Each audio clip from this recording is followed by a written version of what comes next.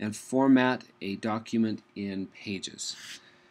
Here at Lincoln Academy, we have certain rules that you need to follow in all of your classes. That's pretty standard for writing classes. Find Pages and open that up. Now, this has been opened up recently, but you see here that this is the last screen that was up.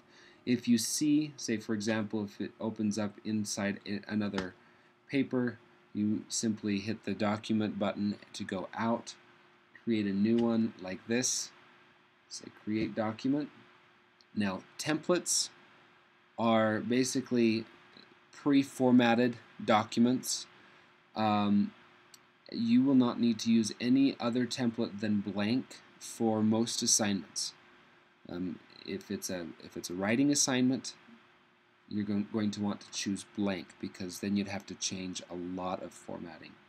So tap on blank, and here you have a blank document.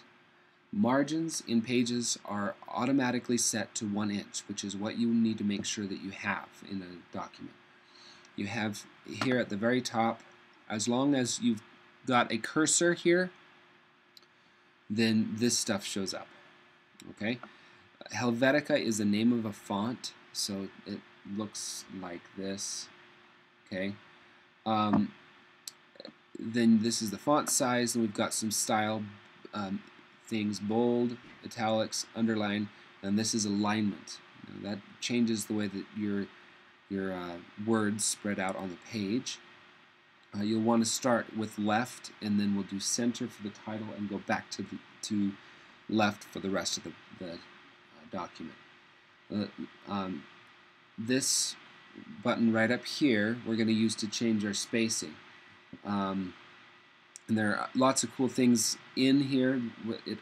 It's opened up in layout. Sometimes it opens up in style, or sometimes it opens up in list, depending on what was used last.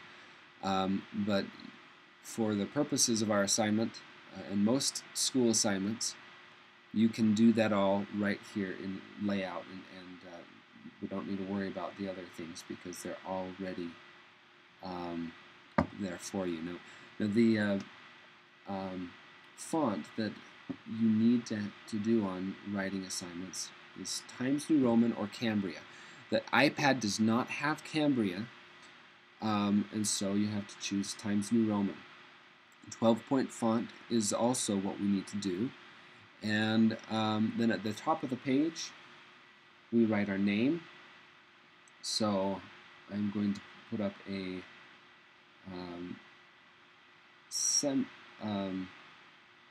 semi-fictitious name. There's actually a radio guy named Harvey Wallbanger told the rest of the story. It's a nice radio show. Then after your name, you hit enter. You do the date. I don't know of, I don't think that you have to worry about how you put the date in. You can do numbers, or you can put it just like this. Except if you go with this format, you need to make sure that it's formatted right. Okay. Third line is your teacher, and then what period you have them. So you don't need to worry about putting keyboarding or anything else like that. Okay. Then you hit return, and this is where we put the title. You do center, and you put your title in here.